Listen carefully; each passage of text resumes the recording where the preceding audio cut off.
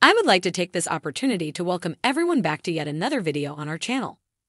I feel like every time I come here, I've got a different problem. The 19-year-old said of traveling to the hospital after her brain tumor diagnosis. Michael Strahan's daughter, Isabella Strahan, is battling with new symptoms throughout her second round of chemotherapy for her brain tumor.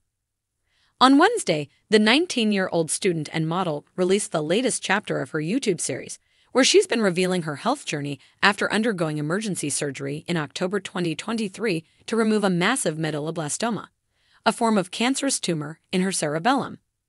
In the video, Isabella is in the Duke Children's Hospital and Health Center in Durham, North Carolina, undergoing her second round of chemotherapy. As a nurse inserts the chemo port in her upper stomach, she said she's become used to all the preparation for treatment. "I feel like if you told me I'd be doing this back in the summer, I'd be like, psh, I hate needles, what? This is my worst dread. I detest needles," she said, "but I guess I got used to them." Isabella then said that sadly, each trip to the hospital she's dealing with new problems. "I feel like every time I come here, I've got a different problem. Last time it was my head," she said, referring to the pain she was in resulting in her second craniotomy. "Now I literally can't walk without being lightheaded or out of breath.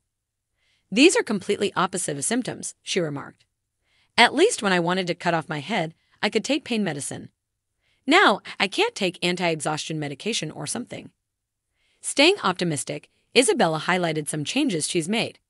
Before, she coped with a lot of sickness, recalling a period when she went to Chick-fil-A and couldn't eat anything. Now, she says she's in the mood for food and is eating 2 full meals a day. The video then shows Isabella preparing for one of her chemotherapy medications to be delivered, sitting in her hospital room with her hands and feet buried in buckets of ice. "We're icing my feet. It helps avoid neuropathy since vincristine, one of the chemo medications I get, that's a side effect," she explained. "We've got the chemo bags of ice, so I'm going to stick my hands in here for a while." Some forms of chemotherapy medications can produce peripheral neuropathy, which is a group of symptoms caused by damage to nerves that govern the feelings and movements of our arms, legs, hands, and feet, according to the American Cancer Society. Cold treatment, administering ice to the hands and feet, is commonly done to assist patients lessen peripheral neuropathy. In another video this week, Isabella's twin sister Sophia joined her while getting cold treatment for chemo. She released a clip showing her naked feet and hands in buckets of ice while Sophie teased, "This is what the world wants to see."